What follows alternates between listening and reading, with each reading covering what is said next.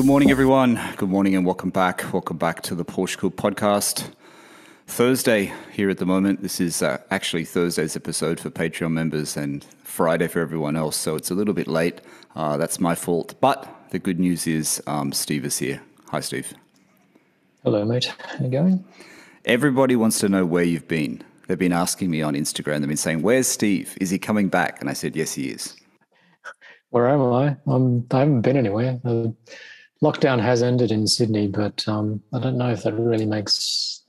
I shouldn't say that. I haven't been out much since lockdown kind of ended. It's pretty obvious that case numbers will kind of go up and all of that sort of stuff. I've got two little kids, and a very big family on my wife's sort of side of the family. There's lots of kids as well, so we have to be careful, and we kind of are. So yeah, you know. I just told everyone you were away making money. You know that, right? Because that's kind of what you've been doing. Yeah, I heard that, but no, not really. I've been working, but I haven't been making a hell of a lot of money. I got a new job working with a startup company. I haven't told you this yet, but which is kind of interesting. I won't name names, and hopefully none of them sort of listen to it. But yeah, it's a slightly different kind of approach when you work with somebody that obviously doesn't have a whole lot of budget.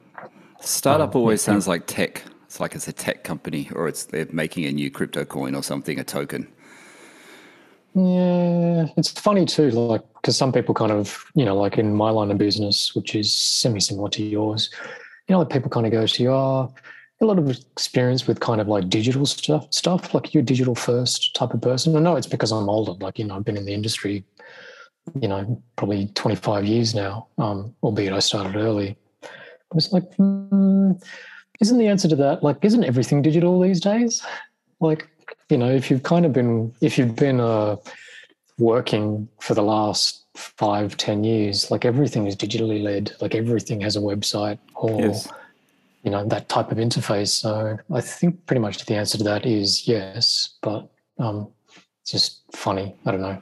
Well, people have websites, but are websites really as important? I mean, unless you're an online shopping store, right? Are websites really as important as what they used to be? I don't think so. As they used to be? I don't know. Yeah, I don't know. I reckon from a professional point of view, they probably are, but I don't think I don't think sort of like the features and everything that you kind of appear on a website. Websites are all the same because they're all kind of templated sort of thing. Like, it's just a way of kind of getting some sort of information across. As you sort of say, like if you're selling something, then it's slightly different. But if it's just an information kind of website, then yeah, I think gone are the days where people are kind of going, hey, I'll spend $100,000 on a website because you can just build it in kind of WordPress or Squarespace or whatever. Well, because everything's so spontaneous, right? Everything's so instantaneous and everyone wants the information updated on a regular basis. And look, I'm not a big Twitter person. I never have been a big Twitter person. You know what I mean? Like I have a Twitter account, but I don't really do anything with it. And I've had it since I think, when it came out. But, when you hear people talk about Twitter, it is like that news feed thing, isn't it? It's almost like RSS feed. It's almost like news feed where people just get updated regularly. And the fact about websites is that even though there is templates and even though there is things to do, and we're about to update, the company website. And it's like... But, it's like, oh, yeah, we'll do it. But, like, it's like, I see the traffic and there's not a lot of traffic. And there's traffic when Expo's on and stuff like that. And before Expo, when we're, like, talking to a new client, I see the traffic go up. But only by, like, 20s. You know what I mean? Like, otherwise no one's going to it. No. What same amazing... with mine. Like, the only reason why you get to my website is basically if you've been referred to me and you kind of want to sort of have a look at my work before you like even bother kind of sending me an email or picking up the phone and trying to talk to me sort of thing. It's credibility though, isn't it, Steve? It's credibility. It's almost like you have a website, like you're a real business. It's still kind of a bit like that, a little bit. Yeah. It's like a Yellow Pages listing, like back in the old days kind of thing. If you're in the Yellow Pages, then you're a kind of proper kind of business sort of thing. Now, if you've kind of got a website, it's a bit like that too. But I don't know. And to a degree, like when I'm not like I don't sort of provide websites for lots of people kind of thing, or I don't, like it's not my kind of core craft. But I do sort of think that if you've kind of got a dodgy looking website, like, well, I know when I look at it, I can kind of tell if you've kind of spent money or whether, like, how slick or professional it is. And I do judge off the basis of that. So, I don't know. I mean, it's like everything though, isn't it?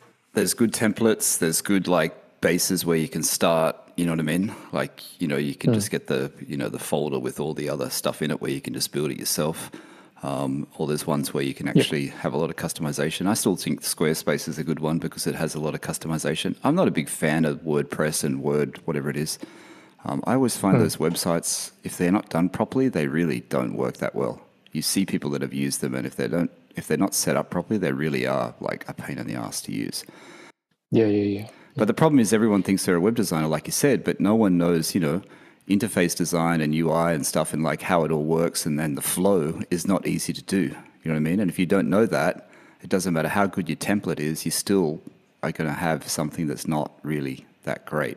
And I think you notice it on some of these websites that are made from templates that they're not really, they don't have that flow. You know what I mean? Which is a bit weird.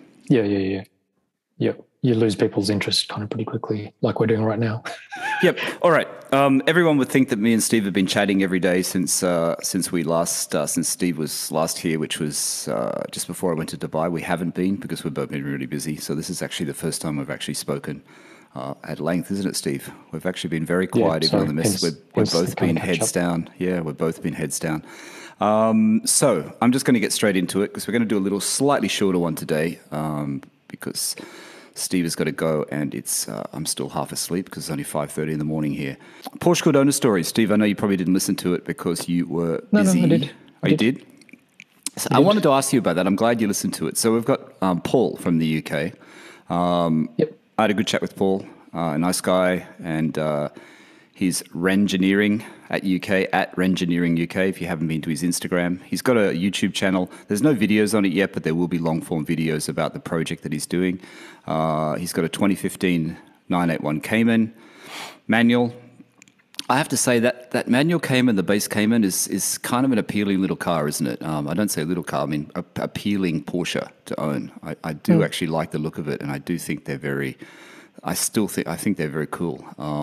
They really are still quite expensive though in Australia, aren't they? They haven't really gone down that much in price. I don't think any Porsche is kind of cheap, but yeah, I know what you're sort of saying. Like, they're cool little cars. Yeah, and his has pretty good options. So, and it looks really, really cool. I like how it looks, and he's been driving it a lot. And it was a great story. It was good to chat with Paul. Paul reached out to me. At first, Paul reached out to me, and I know he's listening. Hi, Paul. And he reached out to me about his project that he's doing with his two partners. And his two partners, and I know Paul's like cringing now because he thinks I'm going to mention who they are. I'm not going to mention who they are, but they're actually well-established people in the design industry. That's all I'm going to say. They're well-established people. They're not necessarily famous people, but they work for well-established companies, and they're very talented people in jobs that everyone will be going, wow, I wish I had that job. So that side of it is very cool, and Paul's an engineer himself. But I think it's a really good story. I think his car story is a good story. That story, Steve, where he drew the 993 engine and silhouette and then sent it to Dick Lovett. I love that dealership. It's like when Paul said to me, "I know Dick Lovett," it's like I know it because that name is so, how could you forget that name? Didn't Edward Lovett set up collecting cars, right? Oh, is that Edward Lovett's son of? Ah, really? Yeah, family business. Yeah. I didn't know that. How would I not know that? That's the same name. Yep. I noticed on Spike he's started to stop saying that Chris Harris is collecting cars. He says Chris Harris does the videos for collecting cars now. He doesn't say Chris Harris is collecting cars. Does he own a share in the business? He must do. I'm not sure. Edward Lovett seems like a nice guy. He's the guy that has a singer, or he used to have a singer. And I remember on Instagram when I first started PorscheCooled, I used to repost it and he used to say thanks and whatever. This is before collecting cars was even around. Because he has that blue, I don't know whether he still has it, the blue singer. And there was a video of him like... He said he sold it, didn't he? Did he sell it? Yeah, there's a video of him like slamming it off the line in Mayfair, in Mount Street in Mayfair, where he takes off from that front of that really famous cafe that's in Mayfair. It was a very cool car. Ah, so that's his father. It all makes sense now. I think so. Like, the Lovitts are definitely like that kind of family, kind of business connection. I don't know if Dick Lovett is his dad or whatever, but there's obviously a connection in there somewhere. Yeah, so Paul's story, he sent those images. He drew the 993, he drew the engine, Steve, he drew the silhouette, and then he sent it into Dick Lovett, and then Dick Lovett sent him a whole lot of books, I think Porsche books and other books, for his skill, for his passion. And then he was fascinated by Porsche, like all of us, out of reach. One day, as we always say, one day we'll get a Porsche, and one day he has, and he's got his Cayman, and he's really, really happy. And then but he's had some cool cars though. He had that Mark 1 MR2, which he had done by Power Station, which is part of Litchfield.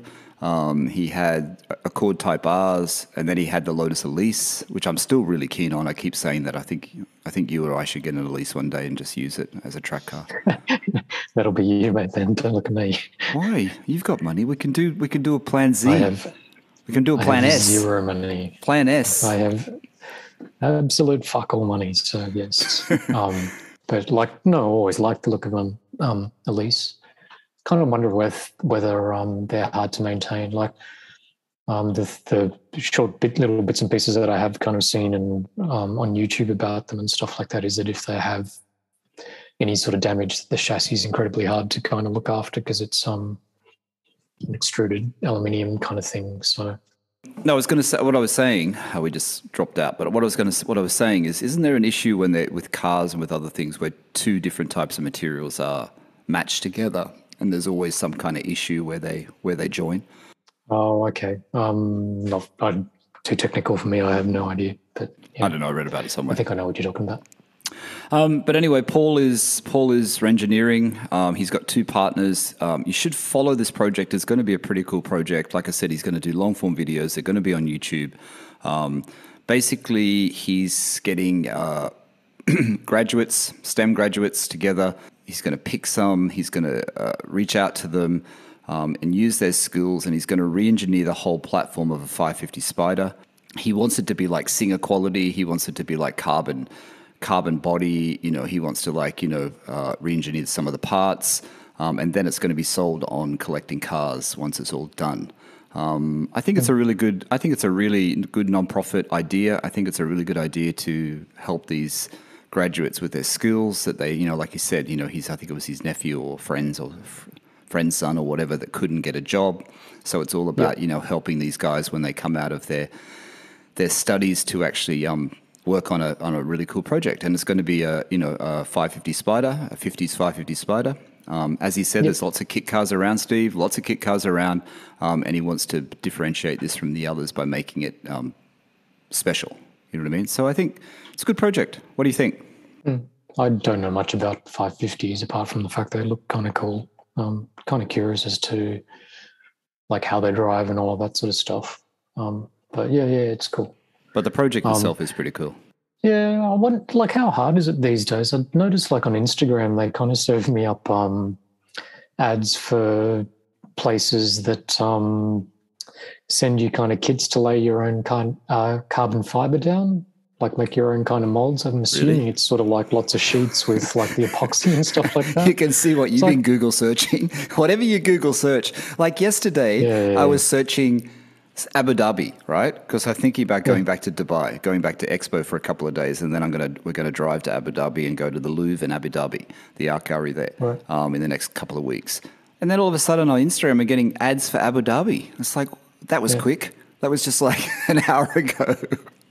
Well, Zuckerberg's out there, and Google's watching your every move. But like it did kind of make me wonder, like, man, if they kind of if carbon fiber has become that common and they're sort of sending you like do-it-yourself kind of kits where you can kind of mold your own things and stuff like that. I'm sure it's kind of pretty shit-house quality, but I wonder how hard it really is to kind of, like back in the day, like carbon fiber was very exotic and it's a bit of a dark art. Yeah. I wonder if in sort of industry these days, like it's just whatever kind of thing. Yeah. All right, so that's Owner Stories this week. That's number 53, Steve. Next week, we have another really good one coming up, and I should I should just double check it is this person, but I'm pretty sure it is. Next week is number 54. And next week is an owner who has a car that someone else who's been on Owner Stories used to own. So it's going to be quite an interesting one. Actually, two people on Owner Stories used to own his car. So Cool. that's going to be a really good one. I'm just double checking now because I'm a bit half asleep, and I'm just double checking that it is next week before I announce it. Let me just Have you have a already look. recorded it? Yeah, I've already recorded it. I've been going a bit crazy with the Owner Stories. I've recorded. I'm recording another two people this weekend, or this week, Friday and Saturday. I think I'm recording another two. So I've been recording people in advance. I've had some really good chats. When I first got back from Dubai, I was recording quite a lot. Yeah, so I'm gonna announce it. So this week I've got Xander coming up, and some people will know who Xander is. Xander is Boys Own Garage in Adelaide, and Xander has just bought a car off someone else from Owner Stories. I'm not going to say who it is. You can work it out. And he's also used to own another car that someone from Owner Stories bought and is getting redone in Adelaide. So it's a good story. It's sort of come full circle. So it's a good one, Steve. Really nice guy. Had a great chat with him. Went a bit long, but it's a good one. No Apple ratings and reviews this week. I just want to tell the listeners, Steve, if you want us to get seen in the charts, I tell you what, when we had that 2 weeks off, the figures they're just like the beast. The beast was hungry. It just dropped. It just dropped like And there's then what no happens? tomorrow. So then when you started back up again, is it It's is it hard to kind of get the momentum back? Or No, it's more than before. More than before. Okay. It's to be honest with you, there's been a lot of new listeners, and Owner Stories was the first Owner Stories when we came back was about 20 or 30% more listeners than the one previously. That day, I should say, that downloads on that day. Yeah. So it's been good. It's been good, but they really do drop off when you stop recording. That's for sure. But Apple ratings and reviews gets us seen in the charts. We drop down quite low. We're very big in the Scandinavian countries, Steve. We're very big in Norway, Sweden, those sort of in those countries. They like us, and they all like us there, which is cool. Australian accent? Maybe. I don't know. We should ask John. John's listening. John, why do they like us in Norway? John was on Owner Stories with the GT3. If you wonder who I'm talking about. Okay. Now that's about it. Apple ratings and reviews. Our Patreon. I usually do a shout out for the new Patreon members. There's no new Patreon members this week, but last week I did say that Sachin was a member of Patreon, and I must have been half asleep because I said I didn't know who he was. I do know who he was. So Sachin, thank you. Sachin has been, and I hope I'm pronouncing that right, Sachin has been communicating with me on Instagram. He moved out of London and he moved to the Cotswolds, and he's into Porsches big time. So I just wanted to mention that this week because I sort of made out like I didn't know who he was last week, and I do actually know who he was. So I was a bit off the boil last week when I was chatting to myself. So, Steve, insurance. Mm-hmm. What happened? Well, it's funny because the timing of this was pretty much great. I had a lot of people reach out to me about it. I know you sent me that thing saying they don't look at car sales and stuff like that. They don't look at cars that are being advertised for value. Pretty sure I don't, but could be wrong. I think you're wrong. And then I had people saying to me to go to Shannon's. Stephen in Sydney said Shannon's was really good. Someone else told me some other company, which I can't remember off the top of my head. But anyway, I thought that, the woman I deal with at Porsche Insurance, and I'm not going to mention her name, you know who she is. Mm-hmm. They take a little while to get back. I don't hassle them. I just left it. I think it took a week. So I'm not sure where I left it last week. But basically, Steve, she asked me for the odometer reading of my car, and she asked me for images of the exterior and interior. I didn't have current, obviously, exterior or interior shots. I gave them like two really basic interior shots, which were just side-on view from outside the car. And then I gave them, the shots that I've posted many times on Instagram, the older shots of the outside of the car. But the car looks the same anyway. And I sent that to them. You're not going to know the difference. No, and I sent that. Well, it's got to. I guess if you go to Command I on the file, you can see when the photo was taken. If you were smart enough, so I sent that. This was in response to the fact that I saw 2 or 3 997 Carreras on car sales, the car site in Australia that people all know of because we talk about it so much. And they were, I think, 120. I think one was 102 or 120 and one was 100. I didn't tell them what value I wanted my car insured at. I didn't actually say I wanted 100 or I wanted 120. I just left it open. I just said I want to increase the value of my car. I think it's underinsured. I sent them those links, and then she came back and said, send me some images, send me the odometer for the underwriter. And then she got back to me yesterday, and she said those images really helped. They have now agreed to 120,000 value. Has your premium gone through the roof? Not really. Not really. It went up by... Well, there is now 5 months till my premium runs out. Yep. So 5 months? 4 months till my premium runs out. Sorry, 4 months. Wow, they're really early to kind of send you a renewal. No, they didn't do me the renewal. It's not a renewal. It's an uplift. It's the extra cost for the extra insurance premium. Oh, did you reach out to them? You wanted to kind of lift... this isn't part of a renewal process. This is like you kind of instigating a... No. Yeah, no, right. it's not the renewal. My renewal's in February. My insurance is renewed every February. Yep. I wasn't comfortable with my car only being valued at, and I'll be upfront here, I don't care about hiding values. It was only valued at 85, which I wasn't happy with. Yep. When I first got the car, it was valued at 88, which is what I paid for it. It's valued at 85. It was valued at 85, but they wanted to value it at 80. I had to push them to 85, and at that time in February this year, February 2021, they said there's no way in the world we can do it for any more than 85. So I just let it go because I had too many other things on my plate, not being able to get home and having expo stuff in my head.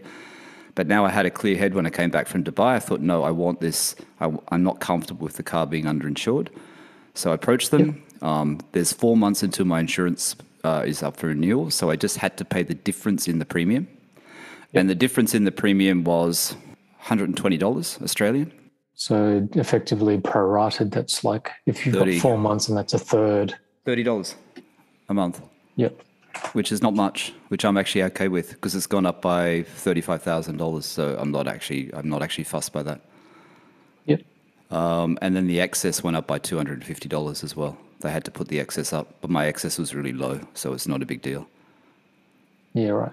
I don't know what excess, but it's good. I'm happy about it. I'm really happy. Like I said, $30 a month. I'm not going to say what my insurance costs, but for $30 a month, it really doesn't. I'll tell you off recording, but it doesn't really make it. I'm happy with the price of it. I don't think it's that expensive. You know what I'm saying? And I'm one of these stupid. Same thing happened to me. Like, remember, I sort of raised it when kind of renewal time came up for me, sort of thing. That kind of instigated this a similar sort of thing where it's like, it seems kind of undervalued when they nominated a new agreed kind of price, and I was with Porsche Insurance as well. So I kind of had a sort of similar-ish conversation with them. It's interesting though, because I didn't tell them I wanted it at 120. They just decided 120. You know what I mean? Yeah. I mean, I sent them those cars on sale for 120, and then they gave me 120. But it just shows you, Steve, how much the market has shifted. Like it really has shifted. And last night I was looking at, I went through and looked at 996 turbos and Tiptronic, because we're going to talk about that in a second from that article you saw. And I looked at 993s and Tiptronic, thinking maybe those cars are cheaper. It's interesting, like Tiptronics are not that much cheaper than manuals. They're not. It doesn't seem to be as big a gap. It doesn't seem to be as big a gap. There was a 993 Carrera in red Tiptronic, which was about 160K. Now, I guess the equivalent manual might be 190K, but it's not a huge difference. I was actually surprised. Yeah, right. What I was going to ask you, so you said that you had like heaps of people kind of reaching out to you after you talked about insurance. Like what other recommendations did you get apart from Shannon's? Mainly they were Shannon's. There was one other one, but I can't remember. I'll have to have a look. Yeah, cool. I can't remember. Just curious. Like I tried Shannon's like year after year kind of thing. And I've never actually kind of gone with them before, but I remember back in the day they were a bit prescriptive about like the conditions for it. I was wondering if that was sort of still the case. I remember I called them when I first got my car, and they were expensive. They were more expensive than Porsche Insurance. I rang NRMA in Australia, which is an insurance company. People would know about it who live in Australia. I called Porsche Insurance because you told me, and I also called Shannon's. And Yep. I think NRMA was a hassle. There was a problem with NRMA. It wasn't easy for them.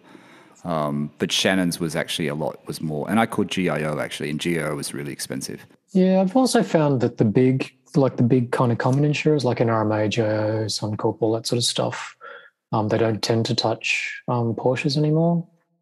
They did 20 years ago sort of thing, but more recently they get really kind of funny about it. So I've found it actually even hard to get a quote out of some of those places. NRMA, I think, kind of came back, but the other ones, I don't think you can get one through Allianz and stuff like that. But here's the question to you, and this is the question I was going to ask you. Now my car is insured at that value. Do you feel like you should actually up the insurance of your car? Because did you see the No. Did you see the 997 GT3 that was for sale? That I think James from Porsche Platts put it on Porsche Forums Australia because they advertised it at 297 and then it went up to 307 like a day later. Yeah. I know. Isn't that dude James from Auto Amateur had him on his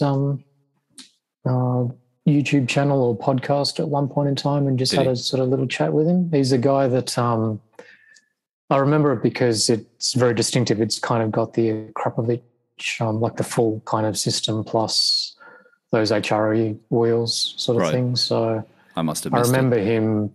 I remember him kind of talking about it for a bit, but no offense to the guy, but I think he's kind of kidding himself at 300K. Like, I mean, the cars are great and everything, but like that's getting well kind of crazy. I don't know, mate. He might sell it. I mean, look at the 996s. They're going. He might sell it.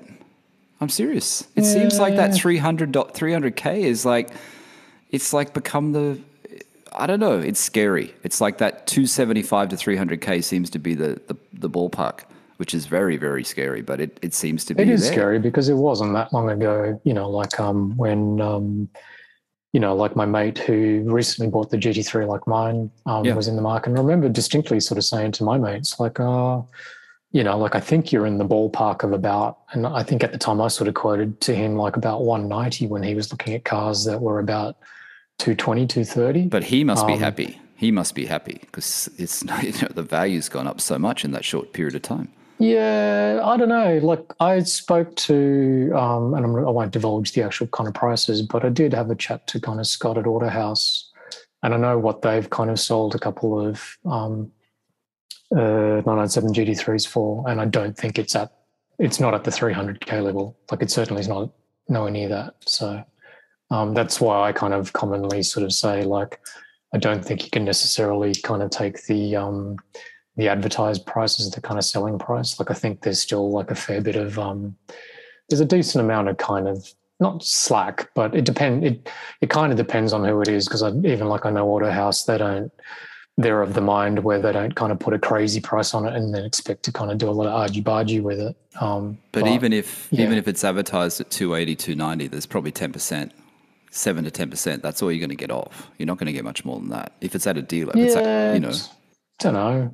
I guess it depends on the car. Like talk about that silver car, for example. I haven't read the Porsche forum. I didn't see what James said about it, but I noticed that it did have like the optional sunroof where the seller kind of noted that as like a desirable kind of thing. And I remember that previous car that, like we mentioned once before, where the Porsche forums guys kind of went a bit sort of feral on the fact that it had a sunroof and how you don't want a sunroof in a GT3. And like I sort of said that time too, it's like I semi get it, but I still don't think it would be a deal breaker. But I'm not in the market sort of thing. But I don't know, like in this silver cars instance, whether or not you'd pay extra for the fact that it's kind of got a sunroof is probably kind of unlikely. Yeah. Did you read that article I sent you? Paint correction. Do you want to talk about that, or have we done that to death? Can do. You finished? No.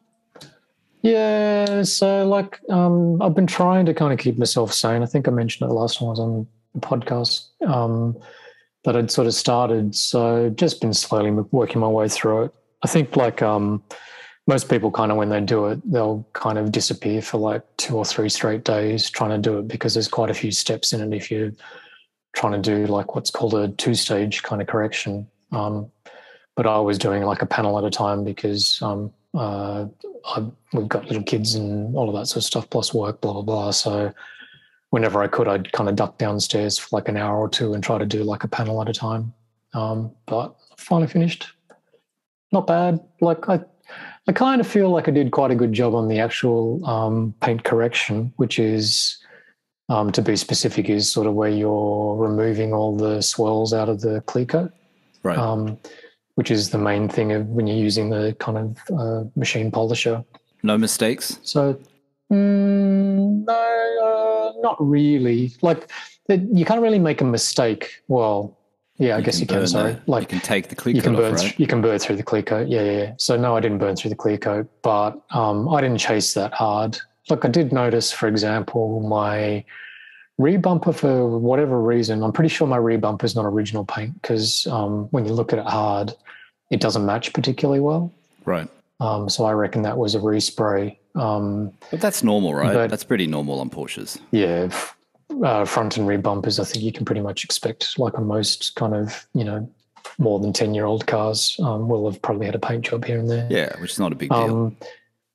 But I found that was a lot harder to kind of get the swirls out of. So I couldn't really get them.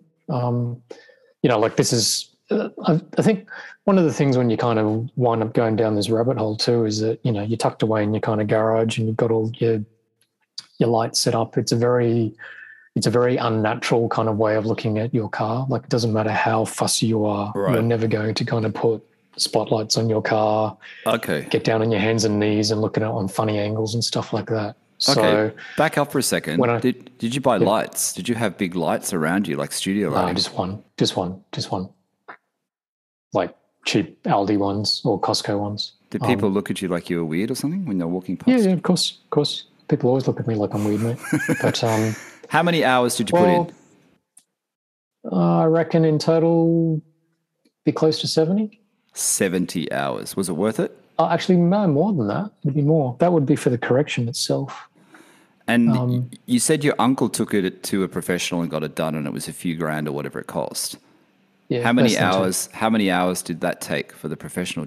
How long did your uncle leave it with the guy for? He left it with Elias. Can't remember the company name, for 2 days. But okay. I don't know if it's comparable because like my uncle's car's a lot newer than mine. So, and my uncle sort of said to me that he thought the paint was actually in pretty good kind of condition before he had it kind of corrected. So I think if I took my car to Elias, it probably would take longer than my uncle's, but I doubt that a professional person would spend 70 hours on their car. So next time would you get someone to do it, or would you do it again yourself? No, I do it myself. Like clearly it took a lot longer because I don't know what I'm doing. I was learning as I was kind of going. And don't forget, I didn't have a full-size machine as well. I had a pissy little kind of thing that's only like a 3.5-inch pad, whereas a normal machine has like a 6, anywhere between 5 and 7-inch pad. Okay, so when you start these sort of projects, you're like, you're stuck down in your garage, you're halfway through and you go, oh, damn, I don't have all the materials. Did that happen? No. Oh, that's good. So you're well planned. Yeah, but don't forget again, like, because I was doing it like a panel at a time, like, because I was only spending like maybe 2 to 3 hours, like one session tops. So that would be like one panel at a time. Right. Like if you kind of came home to Sydney, I think it's the kind of thing that you would actually enjoy. I actually think that you watch a few videos, you kind of get a few tips, you start talking to idiots like me or my uncle or whatever, and you'd probably kind of get into it. Yeah. But I reckon if you kind of did it knowing how meticulous you are, I think you'd sort of be in the same thing where I reckon you'd spend longer than 2 days on it. And you just kind of get stuck in this little hole kind of working on it. Just to finish that off though, like the one thing that was a pity was like I spent 70 hours doing the paint correction, and then right at the end of it, then once you kind of made your paint as clean and, flawless as you possibly can, like you sort of chase it as much as you want. Yep. you put the coating on top, obviously. Yep. But the one that I bought requires, and I think most of them are like that, require 2 coats. So Right. you've got to, put it on, wipe it off, leave an hour, and then kind of put another one on. I sort of thought maybe that might take about 5 hours or something like that. It took pretty much the full day, and I was rushing it in the end. And I pretty much reckon that I put some scratches into it because I was rushing to kind of get the second coat on. So you have to do it all in one day. You have to do it issue. at once. Yeah, because it cures. Like it's a very. But you have to wait for the first layer to cure first to dry. You have to put a certain amount of time. So you have to decontaminate your car again. So you polish it all up. You've got to make sure that you clean it again because you've got to take all all the kind of compounds and polishing kind of fluids have like an oil in it. So you've got to make sure you get that off, because if you don't and then you try to apply a ceramic coat, it stops it from kind of bonding properly. Right. So you've got to wash your car. Then you apply your first coat, which is sort of like, wiping it on and then kind of buffing it off quickly by hand. Right.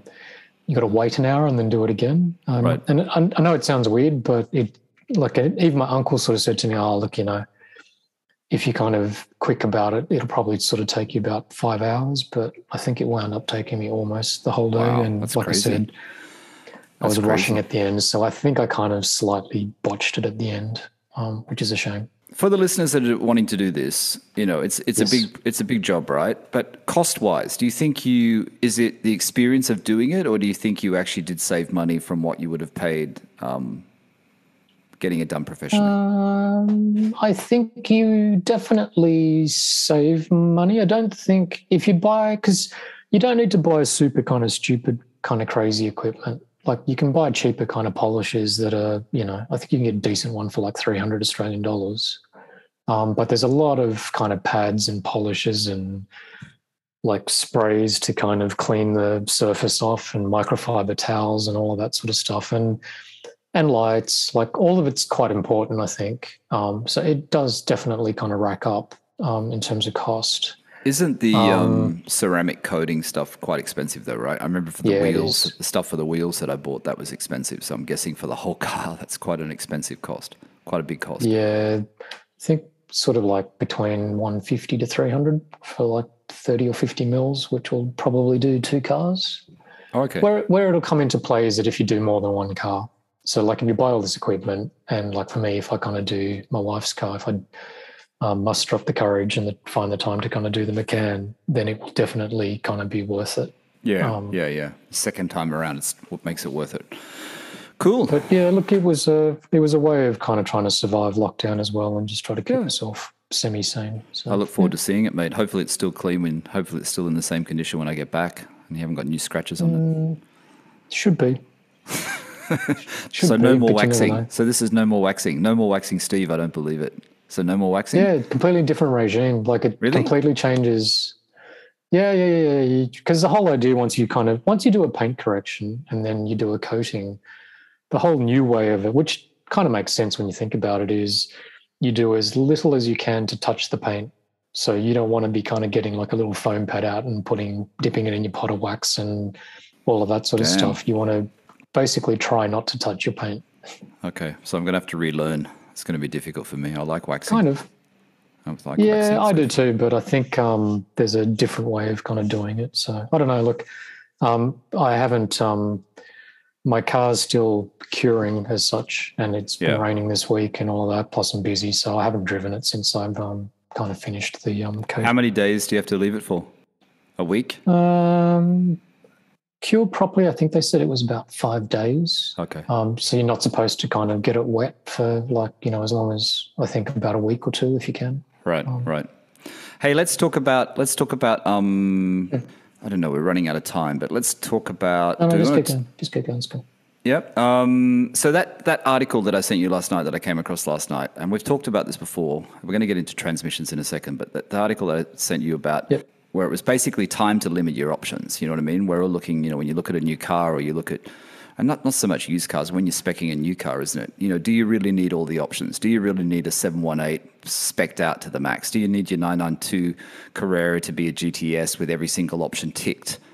or is it just as much the same experience by getting just a base Carrera with a couple of options?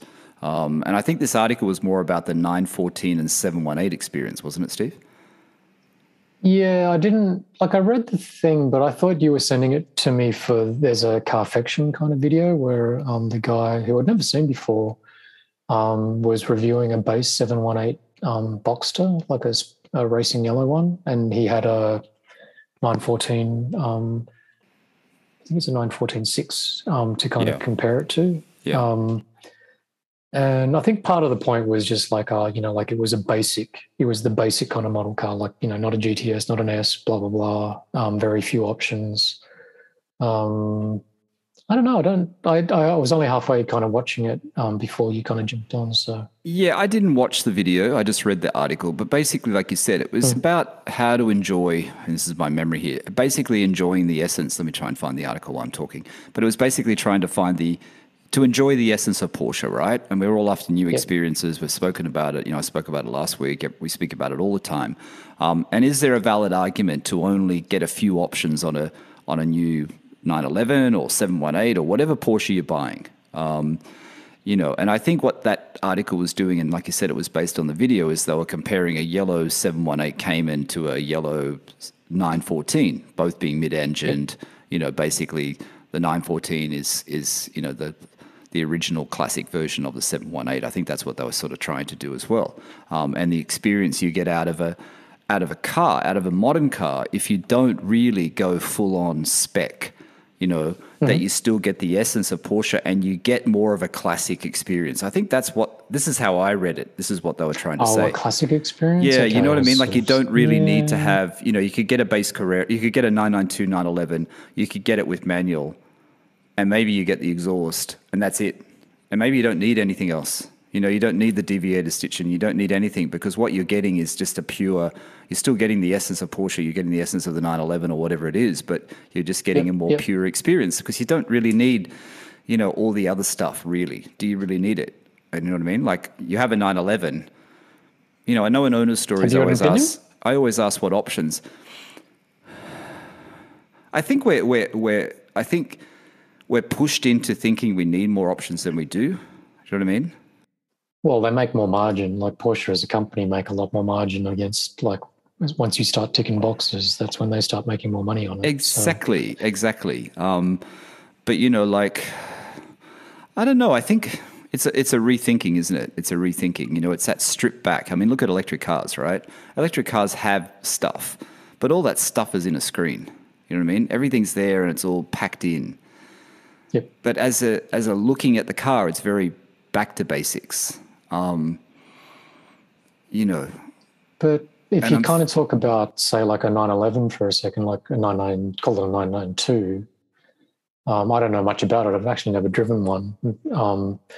But like when you start reading articles, like they kind of talk about how rear wheel steer, for example, is almost like a must on a 992, because it sort of, increases the agility at speed and makes it easier to park because it's such a big car and all of that sort of stuff. Right. Like there's sort of so much more tech in a newer car. So which bits do you kind of strip back, do you think? Like it's different when you're talking about, if you're talking a 964 or even like our cars kind of thing, there weren't that many kind of options on it.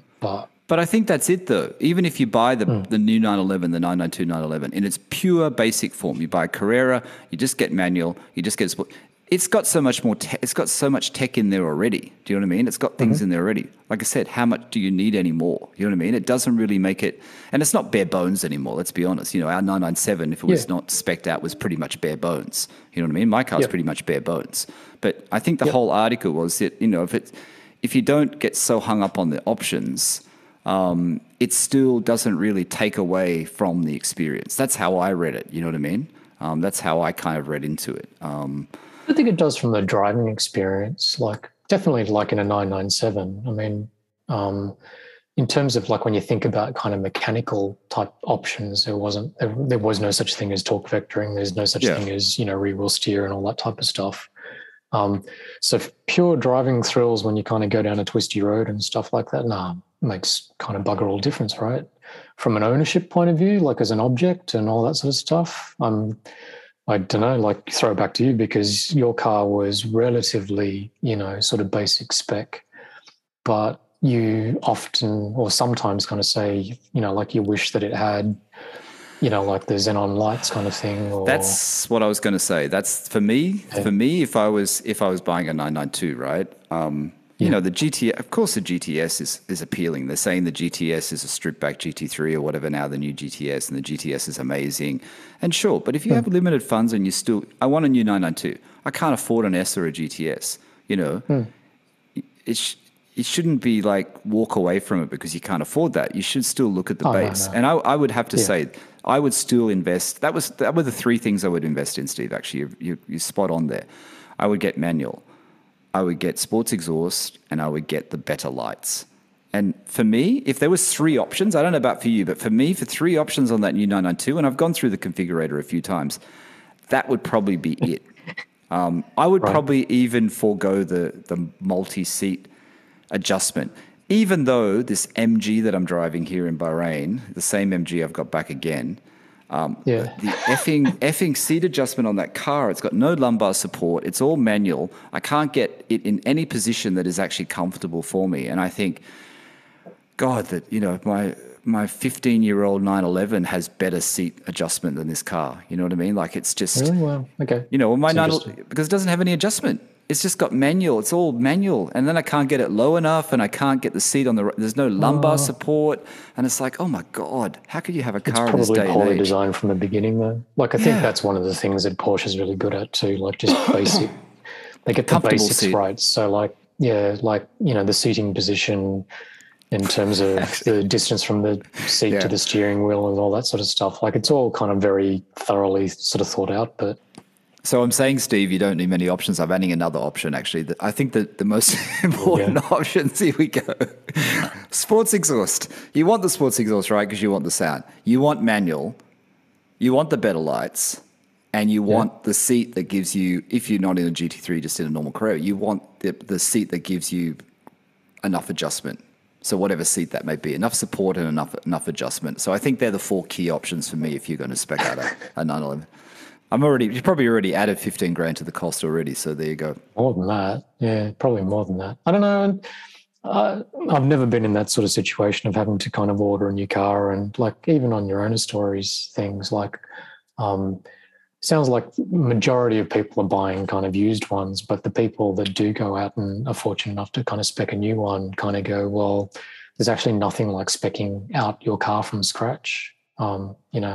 Never been in that position, so I have no idea. But I'd imagine it is quite satisfying. But I'd also imagine that, like, if you've kind of got the money to go and do that, and you walk into a dealership, I bet you've got a salesperson, or I bet you there's like a billion forum posts that tell you that you need to kind of spec certain things to retain the value of it. Yeah, so, exactly. Like trying to be disciplined and keep that out of your brain, sort of going, well, like, because I personally kind of go like, ideally, you'd want to sort of spec the car to your own taste and kind of fuck the person that's going to buy it next. You're not specking it out for the next owner kind of thing. But I guess you have to sort of be sort of fairly affluent to have that type of mentality, because clearly you do want to sort of knowingly kind of keep the value of your car as well as possible, I'm assuming. Yeah, true. Tiptronic. Everyone, well, most people don't like Tiptronic. That article you sent me was that forum article. It was Porsche Forum Australia, was it? Porsche Forum Australia, wasn't it? Yeah, it was. I think it was interesting. Some dude posted on there, like, what was in the market for? Obviously, it was an author's opinion, the author of the post. I don't know how long ago it was. And it was basically like, is Tiptronic really that bad? And I know that there have been people on owner stories who have had Tiptronics, and they're saying that they're not as bad as what people make out, and you can still get a bit out of them, and they're still fun when you're in the twisties. And I know there has been people, and I think Andrew from 911 South was one of them when he had his Tiptronic. I mean, that article that you sent was quite interesting, because the guy's going that maintenance costs are cheaper. The Tiptronic's more reliable than having to change the clutch and everything else on a manual. And then the interesting part about that article was that he said, the Tiptronic on a 996 is a 5-speed, and on the 993 is a 4-speed, right? Yep. You need to learn to drive a Tiptronic. I'm actually quoting the author here. You need to learn to drive a Tiptronic properly, and it will reward you. I thought that was interesting. You need to learn to drive it properly. And I think that's exactly what Andrew from 911 South told me. Andrew, I know you're listening, and I'm pretty sure that's what you told me. Did he say the same? And there are a range of tricks, and let me just read this to listeners, Steve. There are a range of tricks and tweaks described in the literature. Now, and I thought it was interesting that he said, I'm just going to quote these things, and I just want your opinion on it. He says, the tip is pretty much a learn to use and forget gearbox, right? Yep. He says the long service intervals are pretty unbreakable, right? Great for traffic and learnable for the winding roads, which I thought was an interesting choice of words. And he says on the 996 Turbo, and I know Marco will be listening to this, on the Turbo, when he's talking about the 996 Turbo, the 5-speed is a perfect match with its huge torque. And he said the last 2 turbo buyers I've helped find their cars. He must be a dealer, this guy that did this post. I didn't know who he was. He says the last 2 turbo buyers I've helped find their cars only wanted Tiptronics. And he says that the 2011 PDK box in a Box to S wasn't as smooth as the Tiptronic. So it's quite interesting. And then he says, slow speeds. But then he says, the caveat, of course, that doesn't mean I don't love old-fashioned analog experience of the manual 3.2 Carrera, but it is then nice to swap into the all-wheel drive tip turbo to just enjoy the smooth, high-power delivery and grip. Have we been overlooking Tiptronics, and all of us all of us basically, because we love manuals, have we been overlooking the tip, and is it better than what we thought? I don't mean to offend anybody, because I know you've had tons of people that have gone tip's great, but it's not for me. I know that much. When I had my 993, my uncle, who I've spoken about a million times over, had the identical Aventura 993, the non-vario RAM. So I had the manual, he had the tip, and I really didn't enjoy driving his car. And I had a direct comparison point, obviously, because I had my car, albeit my car was tweaked. His was bog standard. I had coilovers, exhaust, blah, blah, blah, blah, blah. But I just couldn't, and I still can't kind of quite see why, beyond you need an automatic car for your better half to kind of go and drive as well, to share. I just never found it. I just sort of found it really slow and slushy, and it took a lot of the sort of involvement away from it. So I couldn't kind of quite get it. And whenever I've driven a sort of back in those days too, if you kind of get a courtesy car from Porsche or whatever else, or you'd kind of drive, if occasionally Autohouse would kind of give me one to drive as well, and it wound up being a tip. It's just it probably is great in traffic if you're kind of doing the slog in peak hour traffic and stuff like that, but I wouldn't really be driving a car, a Porsche, a sports car in traffic if I could help it for that kind of reason. Okay. So you've had the back-to-back comparison almost. You had exactly the same car, base Carrera, 993, one in tip, one in manual, right? Yep. Do you think then that what this author in this post is talking about is he's talking about the turbo? Do you think that the problem with the Tiptronic transmission isn't the Tiptronic transmission? It is more suited to a car that does have higher power, that does have a whole lot of torque like the turbo. And that's what he's comparing it to, because he's talking about the turbo in Tiptronic. Yeah. And you think it works better. And people say that PDK, right? PDK obviously in GT2 RSs and stuff, is better, and that's why it's in PDK. It's not in manual. Yeah, because I was about to kind of flick it over to PDK conversation as well. So sorry, the beginning part of this conversation was Tiptronic, not PDK. So it's an old school torque converter kind of gearbox, very sort of slow to respond, all of that sort of stuff. Yes, you can sort of select your gears sequentially, but it's not pre-selected kind of dual clutch.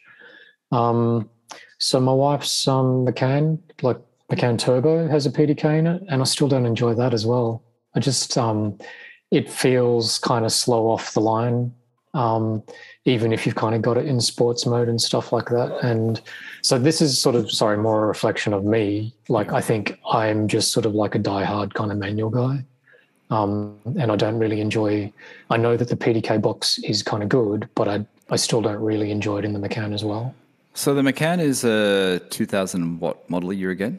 2015. Have they improved that PDK box a lot since 2015? Sure, they probably would have. Like in terms of a lot of it's sort of software kind of programming. Like I've driven my uncle's 991.2 as a PDK as well. When I drove that, like it felt more responsive, but you still just don't get the same sort of kind of control and the satisfaction of obviously kind of shifting a gear and all that type of stuff yourself. It's clearly more efficient, but in what you gain in efficiency, and I'm sure like if you're going around a track, hence like a 991.2 GT3 or whatever, an RS. Yeah. The reason why they make RS is because you can't physically kind of shift as quick as like a PDK gearbox. So you're nailing track time, but I just don't find it as engaging. I mean, usually, have you driven a Tip?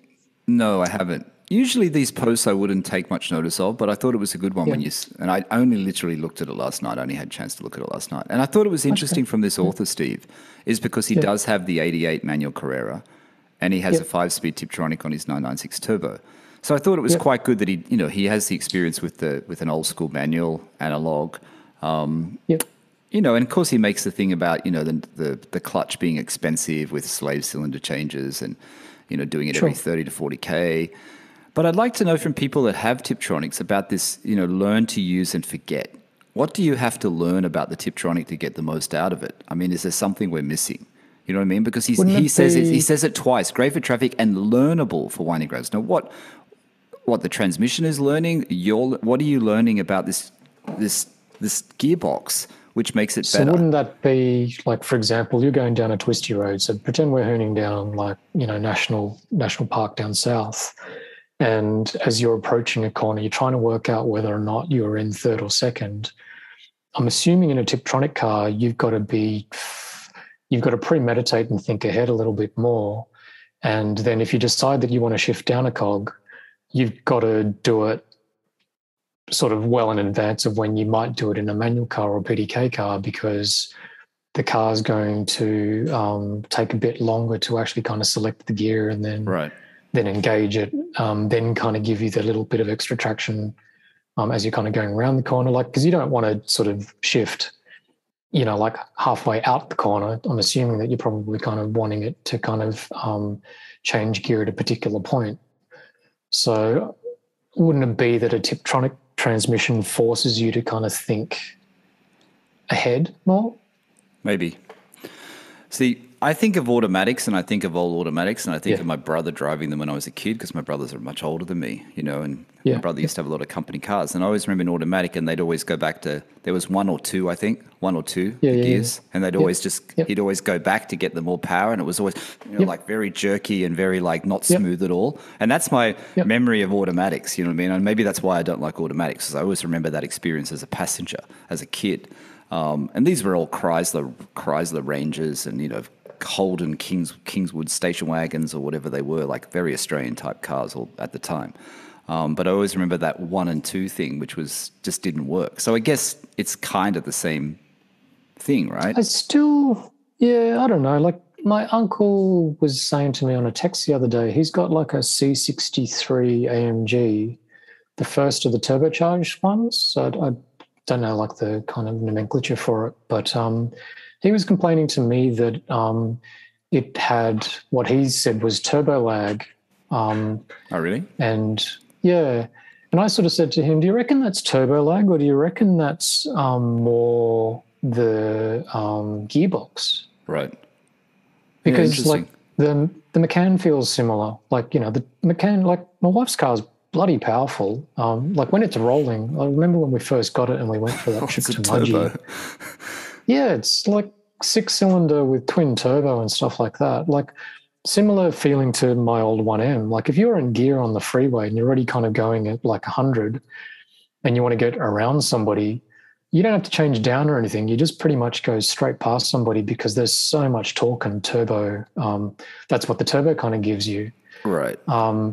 But like when you accelerate from a standing start, and this is how I kind of feel about the Macan, or how I felt about like whenever I've driven Tiptronic cars, it just doesn't, it's never felt that responsive to me. Like it always sort of feels like there's a little bit of Is there anything that can be done about that? Is there anything that Porsche offers or any other third-party manufacturers offer that get rid of that first? I don't know. It's like first gear lag, is it? It's like first gear. It's the ratio of the first gear, or what is it? No, because again, go back to the Macan, like on the PDK. Yeah. If you put it in Sports Plus, so like it's obviously kind of a fairly kind of grunty car. If you put it in Sports or Sports Plus particularly, it means that it on a standing start, it will start you in first, not second. Right. And it will rev all the way kind of close to redline, and then it will shift. Right. So that sort of takes some of the kind of delay out that I'm trying to describe, but very kind of poorly. So it does kind of go some of the way, but okay. So you would leave it in Sports Plus all the time then, because that's that button that's in 991. So people say 991 PDKs are best if they got that extra Sports Plus. You wouldn't leave it in Sports Plus all the time then. I tried it when we first got the Macan. I was driving around in Sports Plus, but it's like, no, it's just too aggressive because like you don't want to be driving to redline pretty much every, like you look like a complete idiot kind of driving to the shops, kind of buzzing the redline the whole time. So what is this? What is the 0 to 100 of that Macan Turbo? Just for interest's sake, do you know? Is it under 4 seconds? No, I don't think it'd be. It's like 4.3 or something. It's too heavy. It's under 5. Just keep talking and I'll look it up. It must be. I'd like to know what that is. So we're talking about transmissions. Okay, so the tip argument. I know that everyone's talking into their phone at the moment and adding their opinion like they do, talking into the radio, so to speak. But it's an interesting 4.5 seconds. 4.5 seconds. See, that's pretty fast. But then for a turbo, it's not that fast, is it?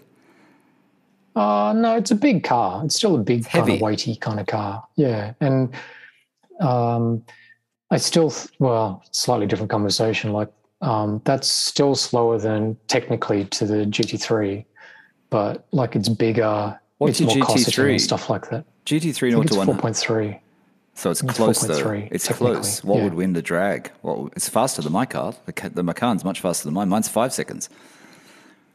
Okay, so like if I could duplicate myself, like my doppelganger and I are sort of sitting next to each other. I'm in the GT3 and then the other one of me is sitting in the Macan, and I had a drag race. The Macan will be quicker because I won't be able to shift as quickly in my GT3, and I don't have the skill to kind of get it to 100 like that. I'd probably have to dump the clutch to get that sort of number out of it.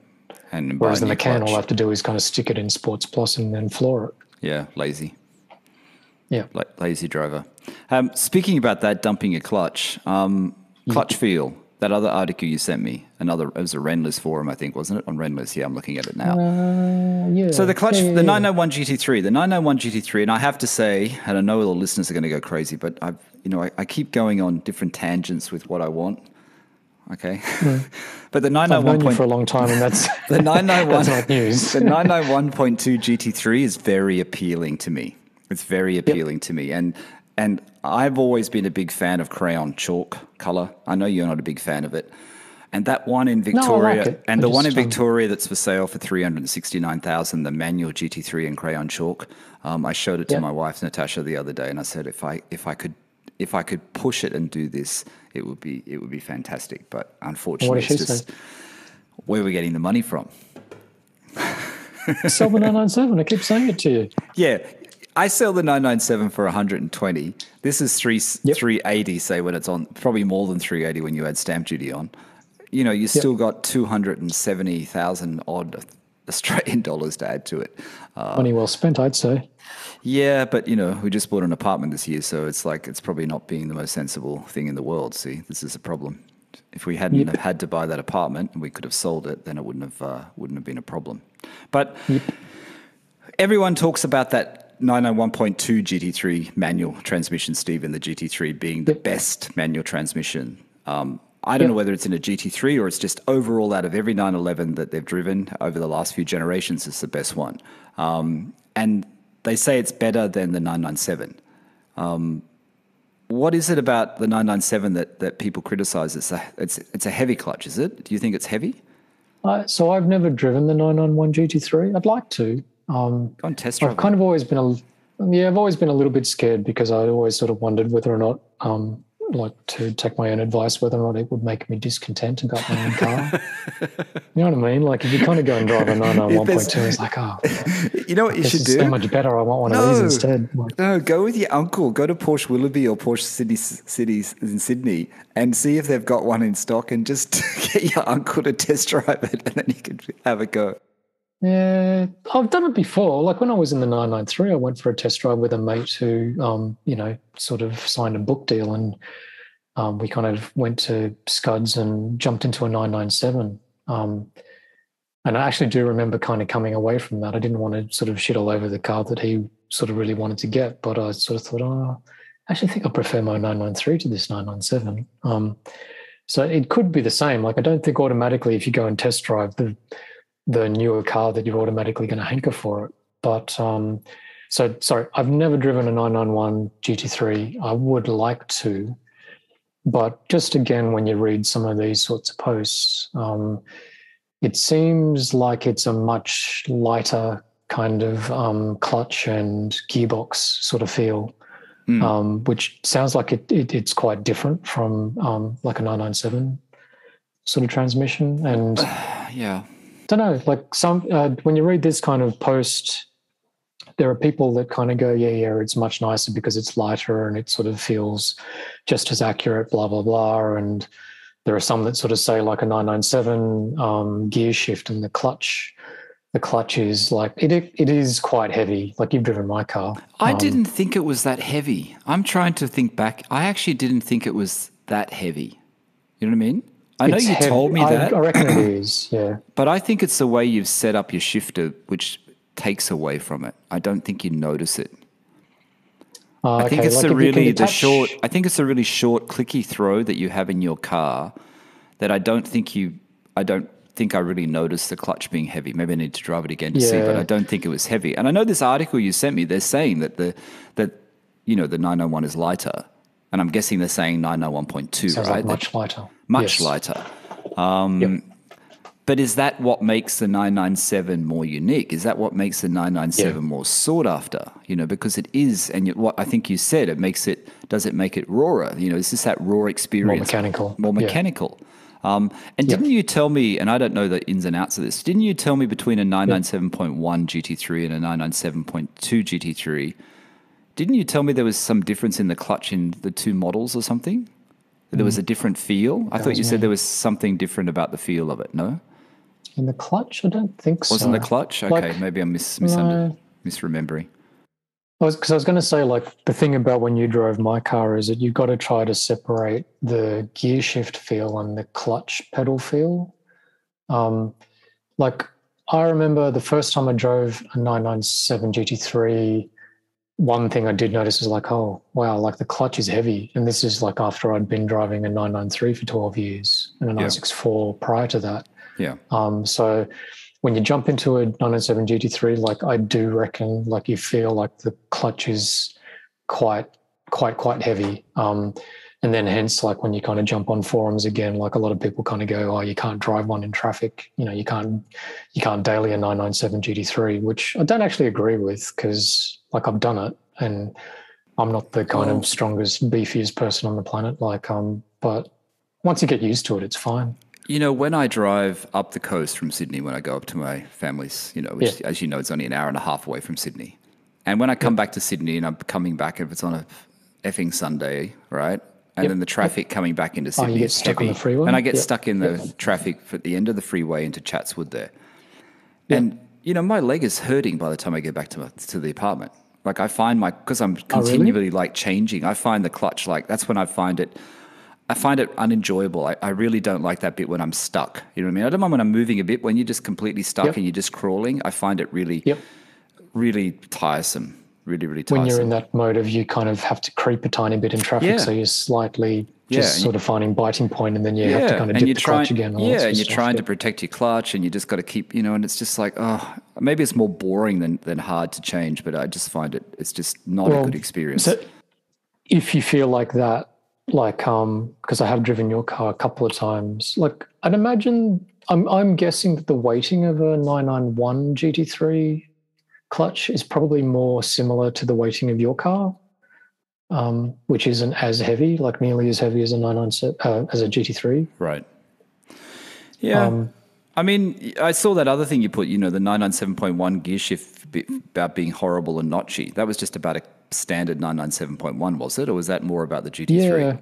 Yeah. So a bog standard 997 GT3 in terms of, like, not the clutch, the gear shift feel. It's quite polarizing again. Sorry, this might be a bit boffiny for people that aren't. GT3. GT3 we're still talking about, yeah. Yeah. But the standard one I find really notchy and plastic. I didn't really enjoy it. That's kind of why I kind of had the numeric kind of put in. Like I was looking for ways of kind of improving that, like, very quickly from once I kind of got the car. But again, like, you start reading that particular kind of thread, and like some people kind of rave about it and go, yeah, like it's one of the best shifts ever. I was like, well, I didn't see that at all. I always sort of found it to be a bit clunky. But I've read those forums too. When people changed to numeric, people say how much better it is. You know what I mean? And the numeric being quite adjustable, and especially when you go most people go full numeric, don't they, with cables and everything? The cables make it even more sort of. I don't know. Do you go cables as well? I did. Yeah, but that makes it more racy though, doesn't it? The cables make a difference. I'm not sure what the difference is, but I have vaguely just kind of basically increases all the kind of accuracy. Like, if you sort of sit in traffic and you're sitting there and the shifter is in neutral, and you try to kind of, how, like, if you're just kind of bored, you can wobble the kind of gear stick around. Yes. The more and more upgraded your gearbox is, like from like a standard GT3, then to a numeric, then to kind of cables and stuff like that. To me, the difference is there's no slack in it. You can't actually kind of wobble the thing around. Right. It literally only has. It's precise. Becomes precise, though, doesn't it? That's what it is. And everyone knows the story when I've got the, just the short shifter kit for my 997. And, I was saying, like it, right? And then I was saying to you, I was complaining, saying, oh, fuck it, it's no different. There's no different, remember? And then I think I came to your place and we went to that car show and you drove it for a second, didn't you? And you said, no, it feels different. I think you said it felt different. Yes. Yeah. I don't know. And I think my problem is that I had just recently been in your car and I think I expected it to be, different. More like that, more like yours, and it wasn't. And I think that was the problem with me. And I think now when I haven't driven it that much with the short shifter. This is the other problem. I really haven't driven it that much. I think it is actually better. I think it is better because the other one was very loose. This is a little bit tighter. It's a little bit more mechanical for anyone that's thinking of upgrading to it, but it's not as mechanical, obviously, as a numeric. If you want something really precise and more mechanical, then something like a numeric is obviously a lot better than just getting the Porsche part, the short shifter kit. Yeah, I think it's got its downsides too, because it really is very specific. Like, I still remember your reaction to it, and I remember kind of trying to prep you for it, which is, like in all my kind of previous cars, I'd always kind of messed with like short shift kits in like the 993, the 964, the 1M, like pretty much every car I've ever owned, I've always kind of put short shift kits in it. But this numeric shifter is very, very kind of tight and very kind of clicky and stuff like that. It's something you kind of have to learn a little bit. Like, it's a different level. It's not the sort of car where you can kind of just jump in and then kind of hoon off. Like, it confused me. I told you it confused me. Yeah, it was confusing at first. You can't see where your gear. You look down and it confuses you because you're used to seeing it in a certain position as well. If you do look down, but it's just finding the gear at first. I'm sure you get used to it very quickly. It just sort of feels like you're a bit more uncertain as to whether you're in first or third or fifth kind of thing, because they just sort of feel stacked closer together, even though, like, obviously the physical distance is the same and all that type of thing. Yep. Interesting. Yeah, I don't know. It's a long debate. We could talk about it for weeks ahead. That's for sure. And I'm sure everyone who's listening have got their opinion about Tiptronics and short shifter kits and numerics and everything like that, and also about the base, the 997 GT3 clutch feel and gear feel. Steve, I'm sure there's a lot of people. I think that like an interesting thing too would be when you make it back, comparing your shift feel to Marco's. Yeah, that would be interesting. I think his car's got a short shifter in it as well. So, because he has no idea of exactly what kind of mods and exactly kind of which company they kind of come from and stuff like that. But his car, I think, is definitely not standard. So it'd be interesting to see how your cars compare. Yeah, will be. Marco sent me an image yesterday, I think it was. Hi, Marco. He sent me an image of his Alcantara that he's added to his car. Looks cool. Looks good, doesn't it? Yeah, looks good. Looks good. And also, Marco, I mentioned before in the other podcast, he's ordered the knob for us. I've gone in. He's done the order for the LaveWorks knob. Did Marco tell you that Chris has actually shortened the rod now? It's actually shorter. Oh, as a standard thing? Apparently, that's what Marco said. Oh, okay. Yeah, cool. Apparently. Cool. But you guys are sort of pretty much speccing something similar to what I had done? I got the same as yours. It's already placed the order. Marco placed the order. He went backwards and forwards a few times. I know Nick in the UK. Hi, Nick. Nick, who is on Owner Stories #1. Nick is also... He's going to get one, yeah. I basically pasted and copied my specs and sent it to him the other day from what Marco had sent me, and I think he's just going to order the same thing. I said, just double check with him first. So it's exactly the same for a 4S or whatever, but I think he's going to get the same. But I'm interested to see how it feels. I mean, I'll go back to Sydney. I've got all these leather parts and all these things. I'm not 100% sure if I'm going to install everything I bought. I'm still thinking about it because I'm still thinking about... Why wouldn't you? Because I'm still thinking about what I'm going to do with the car. I haven't actually completely decided yet. I've got a few ideas in my head about different things, so I'm not really sure what I'm going to do. But I think I probably will. Box. Like I said, hopefully by January things will be a little bit different, and hopefully there'll be more options. So we'll see what happens, mate. See what happens. Yeah, right. Yeah, cool. I was going to say, just on the shifter things before we go, my recommendation for this week. Yep. I know we've missed it a couple of times, but I have nothing. So you just do yours. That's all right. I just had my shift rod from LatheWorks ceramic coated by Cerakote in Sydney. Dude there called Simon sort of did so.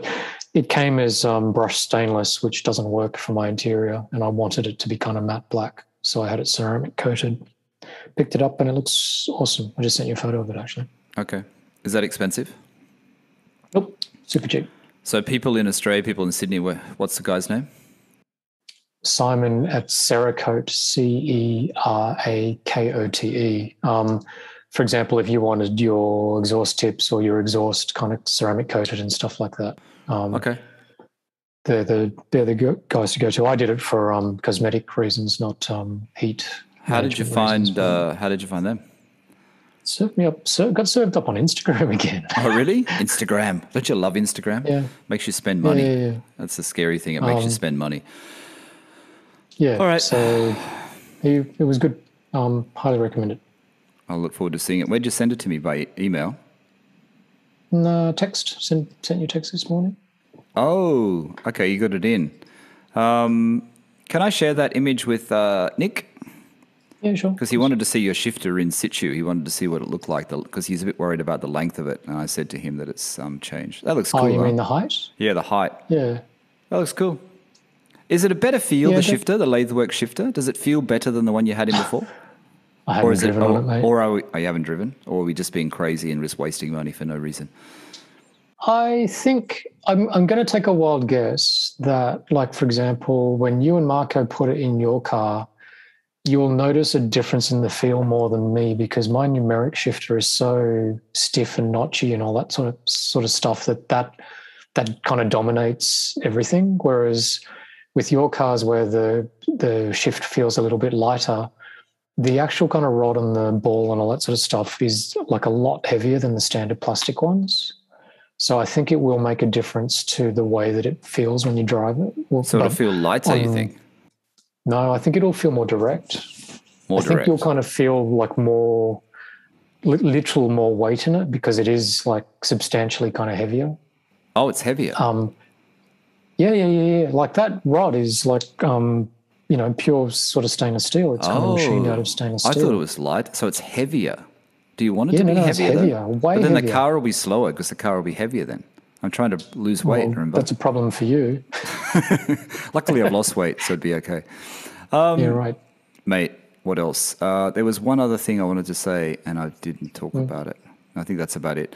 I've got to go for a I've got to go for a test today, 10-day test. Why? Because in Bahrain, we have to have a 5-day test and a 10-day test. So I'm about to go for a 10-day test. Okay. I like to finish. How was it? How was traveling? And did it feel a bit confronting again to kind of go to Dubai? Or Dubai was like, people are wearing masks, but apart from that, forget about any other social distancing. Even Expo, World Expo, which is what we went there for, it's supposed to be all about social distancing. Honestly, the crowds, it's like, no, there's no, you're wearing a mask, that's it. You know what I mean? And you got to show visitors. Some visitors had to show their vaccination, but that's what happened to me the other day because we didn't start on COVID talk. So let's end on it. Yep. We got an app in Bahrain. It's called the Be Aware app, and it shows us that we're vaccinated. We have a badge, and it's all very, very high tech. They do it really, really well. The other day, it changed. The color changed. It says vaccination status expired or something. It's like, what? What's going on? And this is a problem. I don't know. It's a problem if we're traveling to London and Australia, right? Because it says you're not vaccinated. Well, you're vaccinated, but it's expired. It just meant you had to have a booster shot. So we had to have a booster shot because it's been 6 months. And they're only doing booster shots for like elderly or high risk people. But now they've done all those people. They're just doing it for everyone else. So literally we got the thing that afternoon. It's 5 o'clock in the afternoon. Yep. We did it on the app to get an appointment. That night, the appointment came through for the next day. That's how efficient it is. That's how quick it is. We went to a different hospital. The hospital wasn't as good as the first one we went to, so had a booster shot. But Natasha had bad side effects from it. She's had like lymph nodes get all swollen and stuff, so she's actually been a bit rough. But which one did she have? Pfizer. We're on Pfizer. Right, okay. So Pfizer booster. So now I've had 3 shots of Pfizer. I was against it, I'll be honest. No, Ajmal, I'm not an anti-vaxxer. But I was against having another shot. I don't think I need another shot. But apparently the strength of Pfizer apparently reduces a lot after 6 months. Yeah, right. And the woman at the hospital, this is an interesting fact for everyone. We all have to get used to these jabs because apparently, even though it's not really announced yet, apparently the story is it's going to be like flu shot and you literally have to get it yearly. You have to get a booster yearly. Every year you're going to have to get a jab. So there you go. Yeah, right. Okay. Mate. I don't know. Sydney's finally kind of catching up. I've been talking to, not so much. I was talking to my sister who is between London and Helsinki, and she was literally sort of saying, like everybody in Europe is just sort of behaving like there is no COVID kind of thing. And she just sort of said it's just something like it's a headspace thing, like a mentality that you just kind of have to get used to. It's like, okay, like we're far from that at the moment because we're so, like, as in myself and my family and everything, like we're so conservative and cautious about like our approach kind of thing. Like I still am doing all my sort of grocery shopping online and stuff like that. Look, the hardest thing, and I don't think a lot of people have experienced this, and the worst thing is this mask wearing. And mask, in Dubai, everyone's wearing a mask. In Dubai, it was 39 degrees most days, but it was 39 degrees that felt like 48 because of the humidity, right? So walking around Expo site and a lot of the walking we're doing, you realize how having a mask on your face for that many hours in a full day from like 9 to 9 at night is really awful. It's really, really awful. Your skin feels bad. It's itchy. It's like hot. It's not comfortable. In fact, like when you're at home, it's okay, but when you have to go out and you've got to wear that for long periods in extreme heat, honestly, mate, it's just torture. It really is torture. Yeah, I can imagine now. Yeah. Because even like if I'm walking my daughter in the stroller and stuff and I'm sort of trying to walk quicker or whatever, and there's been the odd hotter day in Sydney when I've kind of done that, it's like, oh, okay, yeah. Now, then when you, like, that's not a 30 plus degree day, like I can't imagine what that would be like. Well, I kept joking because Lucy, our writer from Scotland, came over and with Lucy and Natasha and I. And I was joking that we were going to get dog tan on our face.